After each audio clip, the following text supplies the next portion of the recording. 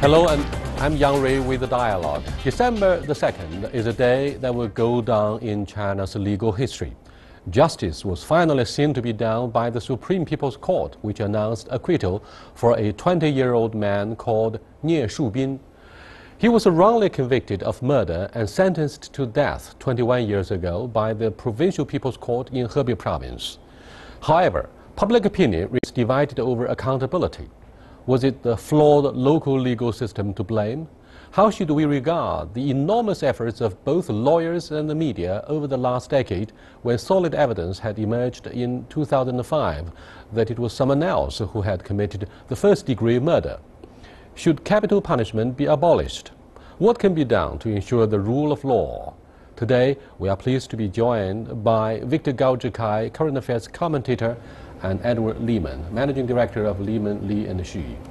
Welcome to Dialogue. Thank you. Thank you. Why have the general public and the media in particular responded so strongly to the acquittal 21 years after the case was wrongly, after the wrong verdict was given 21 years ago? Well, first of all, in the simplest term, I think common sense dictates that when you know for sure someone did not commit the crime of murder, did not kill that person, and he was wrongly accused and convicted, and then he was sentenced to death and got executed, then something went wrong in the justice process, and something need to be done to correct the wrong conviction. And I think this time, today, justice has been restored, and the conviction of Mr. Nie has been overturned. His reputation will be rehabilitated, and this is a good day in China, even though at the cost of the life of Mr. Ye 20 years ago. So I think the people here in this country are rejoicing this moment because this is the right thing to do. And what was done to Mr. Nie 20 years ago was injustice, was wrongful, and was a miscarriage of justice. Edward, many critics in this country argue that the acquittal by the Supreme People's Court might be a small step in the correct direction, but it could be a giant leap for the progress of China's rule of law. Do you agree? Yeah, I would tend to agree with you for sure. I mean, I think there's a few things. One is that any governmental organization in any country is willing to say that they were wrong. Okay, so whether it's the court system or the policing system, to say they're wrong is a very difficult thing, and there's a pushback for that, and you don't just see it here in China. But I think that the signal coming right on the heels of private property, because your own life is in itself your own property in what you're supposed to be doing with it, and the state putting you to death, it actually is a big signal, I think, to the rule of law. And I think it's tragic what happened to Mr. Nie. However, the rehabilitation and taking the time, energy, and effort to be able to turn it around and say we were wrong with this is an amazing thing by any government. People across the country are painfully reflecting upon what went wrong 21 years ago. What do you think of the role of the Central Discipline Inspection Committee of the CPC? Many argue that were it not for their intervention, which led to the arrest of two most powerful guys in Hebei province. One was the former party secretary of the provincial committee of the CPC. The other, Zhang Yue, he was sent from the Ministry of Security to be someone in charge of the judiciary and the legal affairs of Hebei province. These two guys were both arrested on charges of corruption. Now, did this arrest pave the way for a very rapid solution to this tragedy? I would say we need to give full credit, first of all, to the Supreme People's Court in China, which actually got involved and made the right decision this time. Secondly, to the CPC Central Committee Disciplinary Commission. Why? Because the CPC Central Committee's Disciplinary Commission did the right thing of putting the former party secretary of Hebei province and the former provincial disciplinary commission behind the bars for investigation for their injustice and corruption. And this actually lifted the effort by the local government to ignore the reality and try to firmly hold on to the lid on the conviction of Mr. Ye and the execution of this innocent person. And I think this demonstrated the courage of the ruling party, the Communist Party of China here, to go to the hilt to justice to the injustice done many, many decades ago. But this is an irretrievable loss for the family of the victim. What do you think of the nasty efforts by Mr. Zhang Yue, a former secretary in charge of the disciplinary committee on the provincial level in Hebei, who had done what he could to obstruct justice? Well, you know, when we look in the rearview mirror on any scenario, okay, we can pinpoint it or telescope it into one particular event, say this event with Mr. Nie. I think that we have to look at these things separately. We had talked about it before the show, you and I, Yang Rui, about the idea that there were crackdowns, there were purges, people are going for law and order. When there's unrest and discipline and there are different movements that happen within the country. So to look back in reverse and say that this had to do simply with corruption is probably too simple. I think it's more that there were certain forces at that time that were saying we're going to be tough on law and order, we're going to bring people to justice, we're going to public's right to be able to put this guy quickly to justice, who they thought was the original killer. Are you talking about what Mr. Duterte, Filipino president, is doing in the streets of Manila to fight crimes and drugs? I mean, he became very angry with President Obama, who accused him of violating human rights. He was emphasizing the importance of efficiency, getting things done quickly, regardless of the procedural fairness. What do you think of the vulnerability of such a kind of rule of man instead of rule of law? I think in any circumstance, under whatever pressure, due process need to be done. If you really shortchange the due process, if you really go to the hilt in pushing for speed and efficiency at the cost of equity and fairness and justice, that's the wrong thing to do. Now, we do not need to talk too much about what's happening in the Philippines, and I think the Filipino government and President Duterte may have a reason to really eliminate the scourge of drug problems in that country. But here in China, I don't think it's only case for the wrongful execution and taking away of their lives, mainly because in our country, unfortunately, at different historical moments, there were many, many political campaigns which called for speedy dealing with the so-called criminals. But then the Law Justice Department probably did not go to the hilt in terms of checking all the details, leaving no stone unturned in verify all the details, and sometimes they did put death, and that's the wrongful thing, and we need to do whatever that's necessary to give justice a chance. The other similar tragic wrong verdict against Mr. Hujigolotu from Mongolia also reminds us of the severity of the high-handed crackdown campaign that was launched at least twice, first in the 1980s and then the early 1990s, to clear crimes in the streets. But at the same time, a tragedy did occur. In our review of how to build a healthy legal system and strengthen the spirit of rule of law, what challenges are lying ahead? Well, you know, I mean, what we've seen and what you've seen since you've been hosting the show, Yang Rui, is the Supreme Court reviewing death penalties and then letting it go to the provinces. You've seen a shift from these crackdowns and these campaigns, which happen in the United States as well. I mean, law and order, the drugs, the war on drugs, these kind of things are. No one's going to say we don't want to be tough on criminals and tough on law.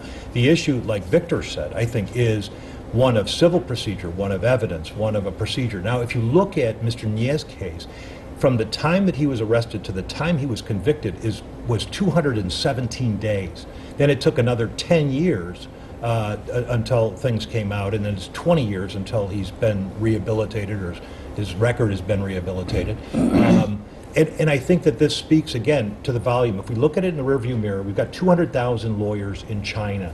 Very small number. A lot of them are not involved in this kind of thing. It's an infrastructure problem. Back then, 20 years ago, it was a different case altogether. And Shijiazhuang, even smaller still. So it's difficult to judge, I guess, what's happened in the rearview mirror. But the same case in Inner Mongolia. It was a very speedy trial. But that's what the tenor of the times were about, to try to keep things organized, I think, at that point in time. Do you think further recrimination is needed in this case? Further recrimination? Of course. Do you think more people should be brought to justice, those who were directly responsible for the quick execution? Now, I think two things. One is we need to go into the details to find out who was or were responsible for this wrongful conviction and taking away of the life of Mr. Nie.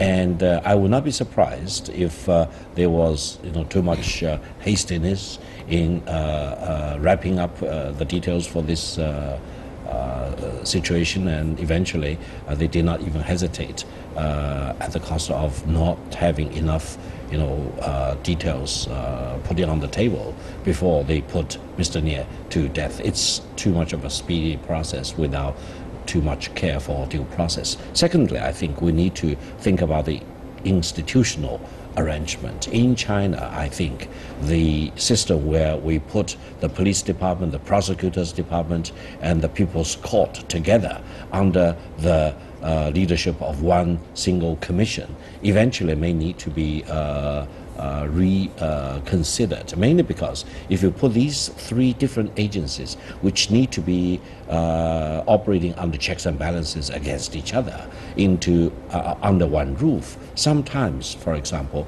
the police may have too much power because the prosecutor's department may not care so much about having a second look at the details they brought onto the table, and the people's court may not even bother about reconsidering all the details. And I think building up enough checks and balances between the police department, the prosecutor's office, and the people's court will be eventually considered highly necessary, and it needs to be done in this country. One critical point that deserves a second and closer look about the case of Nie Shubin is why we should move the suspects from the place where crimes took place to another place to avoid the meddling by the locals, to avoid being affected by unnecessary administrative intervention. I mean, in many times with at least the justice system in the United States, they can't get a fair trial, so they move the venue.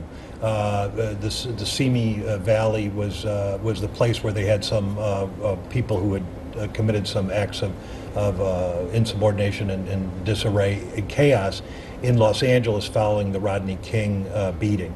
And so the police were not actually tried there. They were tried in a different location. These were Los Angeles County Police.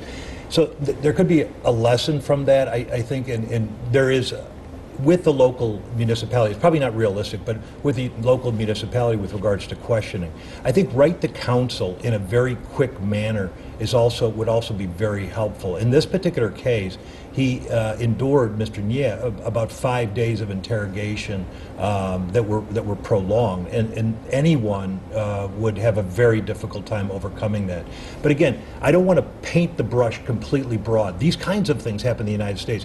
America is enamored with a Netflix thing called The Making of a Murder, and it was in Wisconsin where there was seemingly the prosecutor, seemingly the public defender was stepping on the scales of justice and making it uneven. And this was probably the most popular show in Netflix history, certainly, and also on the radio, something called Serial, which is podcast. That was the #1 podcast in the world, and it was about unfair justice system that was happening in Maryland. So, I mean, these types of things are happening worldwide. I think the significant thing about tonight is the fact that we're talking about it and that it's public, and that's great. That's letting all the sunshine. The verdict and the acquittal by the Supreme People's Court will definitely become a wake-up call and a classical case for the textbooks of students and scholars of law in this country. Having said this, what do you think of compensations for the family of Nie Shubin and Hujigulatu from Mongolia? I mean, don't you think the wake-up call should indeed enlighten those professionals and potential perpetrators of a similar crime to remind them of the implications and consequences arising from wrong handling? I think no matter how much compensation there eventually will be for the family of Mr. Nie, it will not be sufficient. Mainly because as far as his parents are concerned, they just wanted to have their son back. If he were still alive, he would be 41 years old, in the prime of his life, doing so many things, having his own family. And that's taken away. And I think in our country, we have a state compensation law which would enable compensation given to the victims or their families if the government in this case, commits the wrong thing of taking away people's lives in a wrongful manner. And I think this is the right thing to do. But I would emphasize that the biggest winner today is justice in China at the cost of Mr. Nie's life. But I hope eventually, whenever there is a case involving potentially a death sentence, the state need to be extra careful, and hopefully eventually there will be no more death sentence in this country, but it may take so many years before we can reach that. We did pay a very heavy price for the healthy improvement of the legal system here, and it has taken many innocent lives to upgrade the flawed legal system. But you are watching Dialogue with Victor Gao-Zhikai and Edward Lehman. We're discussing the importance and certainly significant implications of verdict, the latest verdict by the Supreme People's Court to give acquittal to Mr. Nie Shubin, who was wrongly convicted of murder 21 years ago. We'll be back in a short while. Stay with us, please.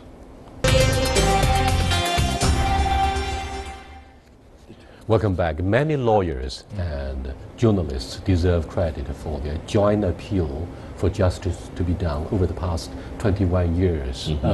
When Nie Shubin finally is cleared and rehabilitated. How much does it take for a decent lawyer to go ahead, no matter what? They don't give a damn about the local political pressure or whatever interventions. They just demand that justice be done and be done properly and quickly, without giving any more wrong verdicts. I think, in a sense, this is exactly what a lawyer is supposed to do. The lawyers, being attorneys at law, need to be fearless defender of the justice and of law, and they should really spare no effort, if there is a chance for them, to stand out at the risk of their own lives, for example, to advocate for justice. Now, in this some country, of the lawyers may have faced letters of threat. I mean, sure. There are families that could be seriously threatened by the interest groups. Yeah, if I may add a point, in our country, I think we need to really improve our perception of the lawyer. I think the government need to be more tolerant of what the lawyers are doing, and they should not become obstacles or resistance points against the lawyers doing what they are supposed to do. Of course, if the lawyers misbehave, for example, or do not abide by the professional ethics or abide by the law, that's another matter. But if you defend the interest of the clients and advocate justice, that's what they are supposed to do. No one should obstruct them from doing that. And one of the most famous lawyers in recent years is perhaps Li Zhuang, who is directly involved in the investigation about the improper and illegal crackdown that was launched by Bo Xilai, a former Politburo member who was arrested and sentenced to years of imprisonment on charges of corruption. Now, this classical case also reminds the price and the dangers that the lawyer could be facing. Do you think in the United States you also went through similar history? Oh, certainly. And I mean, you look at Clarence Darrow, so he did the Scopes monkey trial, he did Leopold and Loeb case. These are all cases in the 1910s, 1920s.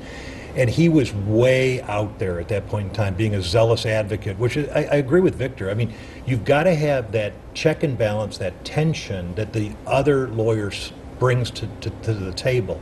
If it's just a complete, if there's no examination of the evidence, no examination of the facts, I mean, those people are either exceptionally brave or they are out of their minds. I mean, so they're one or the other. And the same was said about Clarence Darrow, although his reputation is a bit tarnished But at the same time, I mean, he did a check and balance too, and he led the way, and those people should be commended, certainly. For Tom Hanks deserved credit for his beautiful role in the Bridge of Spies, the Hollywood blockbuster. He was asked to defend the Russian spy during the Cold War, and that somehow reflects vividly and accurately the spirit of a rule of law in the United States. The Association of Bar, I mean, that has indeed impressed many Chinese observers who follow the rule of law in the United States. In fact, we are fast catching up, despite the stupid mistakes that led to the tragedy of Nie Shubin.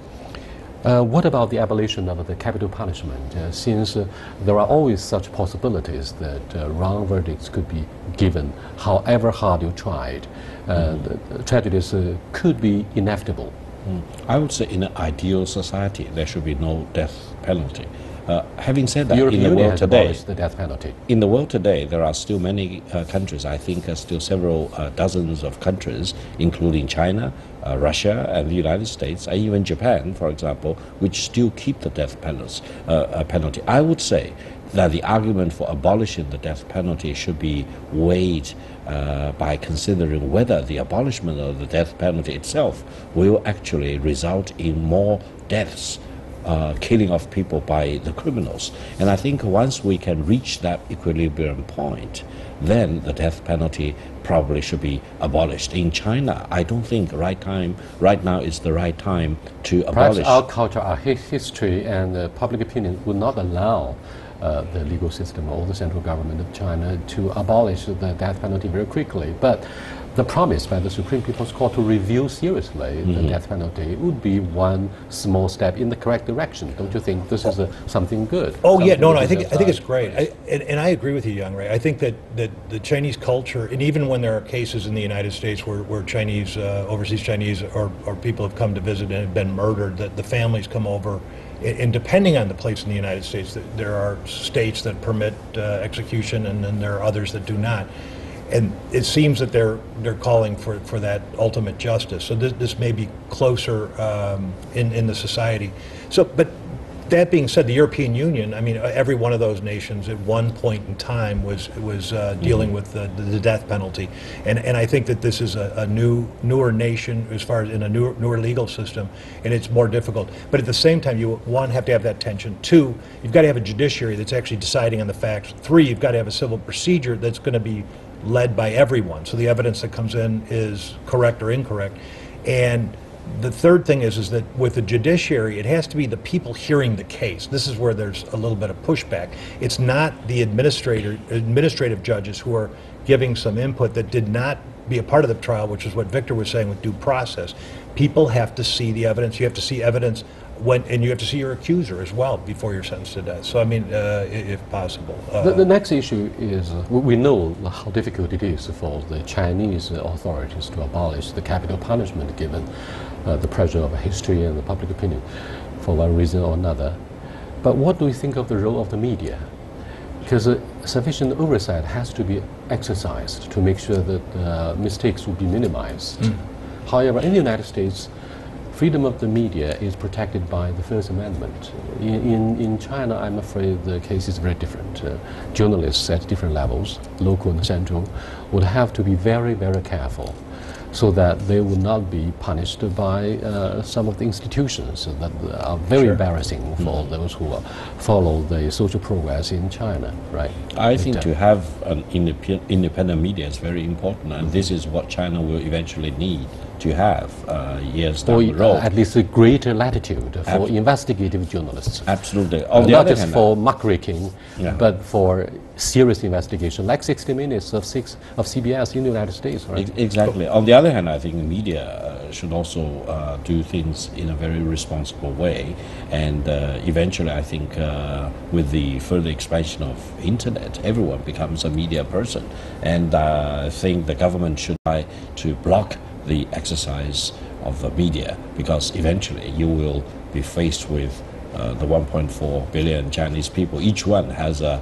WeChat to send messages to the broad masses of the people. So to deal with the media, allow the media to do its job in a professional way is the only right thing to do going forward. But I think they're doing that, Victor. I mean, I think one of the rules that was passed that you can actually take pictures of police, you can actually video, which is great. I mean, so the government is exactly doing what you're saying, and I totally agree with you that the media acts as a bit of a watchdog. The media also, in the United States, we have freedom of speech, and this creates problems too. There was a congressman called Gary Conduit. His intern was murdered, and there was some discussion about whether he had committed this act.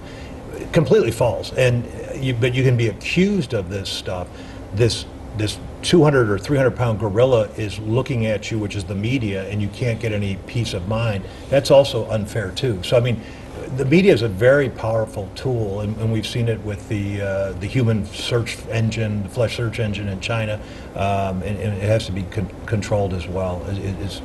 It could get out of control. Earlier, almost at the very beginning of our interview tonight, I asked the question about compensation for the family. They lost their loved ones once and for all. But what about apologies?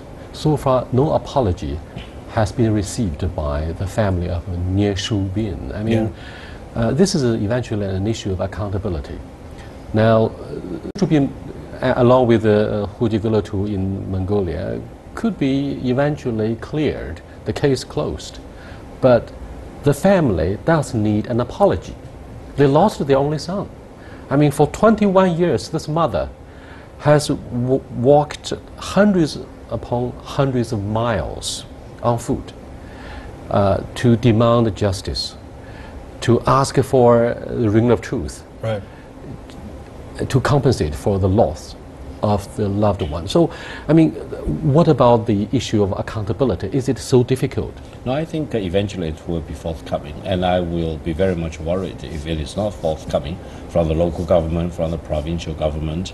While we comment on the Supreme Court of Supreme People's Court in China for doing the right thing, the local government need to visit the family, need to compensate them, need to do other things to make them whole, and also really clear the name of Mr. Ye for the benefit of their family members, but also for the Chinese society at large. If they don't do that, then let's get all united and demand that they need to do the right thing. There are many unknown heroes, sure, including lawyers and journalists, local government officials, and even some law enforcement personnel within the local legal system of Hebei province. But one woman should be absolutely the hero, the mother of Nie Shubin. Absolutely. Absolutely. She deserves our respect, commands our absolute respect for her heroic spirit of resilience. Now, William Shakespeare says, women, their name is weak. However, Victor Hugo, the French writer, says, mother is great. Yeah, no doubt. Yeah. But you know what's interesting about Victor the compensation? Hugo. Yeah, Victor Hugo, and there's no doubt about what you said exactly. And the compensation for the Inner Mongolia, the gentleman in Inner Mongolia, was 30,000 RMB. There were 27 people who were eventually arrested and convicted with regards to that in Inner Mongolia. That case didn't make as much of a splash, I think, as this one in particular, but there should be an apology, there should be compensation. Right. We also see it in the United States, though, where we don't. So further recommendation needs to be done. Thank you very much for your participation. And that's the end of this discussion about Nie Shubin, a wake-up call in the legal history of China. I'll see you next time. Goodbye.